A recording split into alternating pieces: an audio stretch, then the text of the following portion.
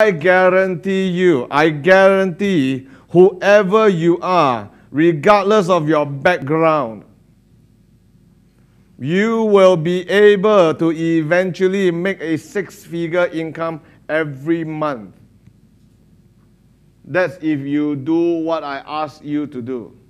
How many of you want to be very rich? Can I see a show of hands? Let me explain to you why people somehow over time do not believe that success is guaranteed.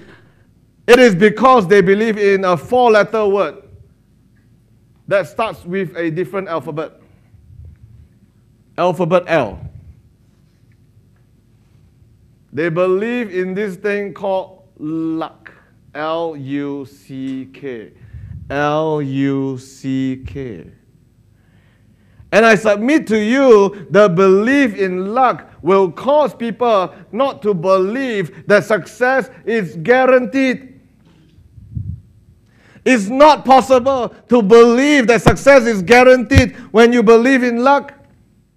So the telemarketer cannot go and qualify everyone for you, right?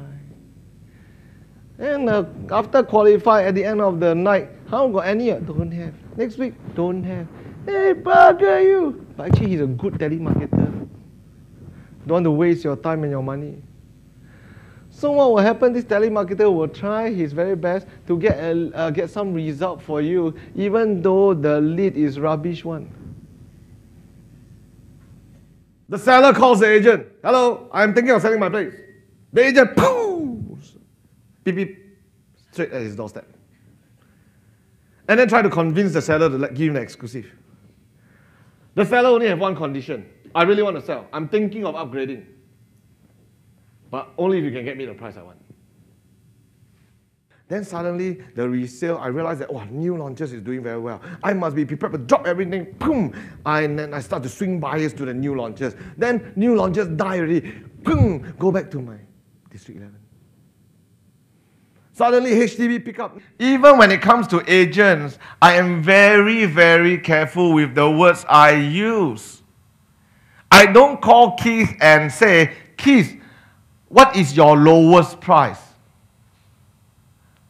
Even an agent can be upset by a statement like that, a question like that. True or false, Mindy? So instead of asking for what is the lowest price, or what is your base price, I subtly ask, how much is your seller willing to let go? Constantly, I try to be at the top 20, or if not top 10, or top 3 in Huttons, and I'm almost there every month. I make averagely $100,000 every month. Last year, I make... Say. Last year, I make about $680,000. And this year, just on October, it's not even November and December yet, I didn't do extremely well, better than last year, but I used exactly what Colin said. I managed to maintain. I've made about $630,000.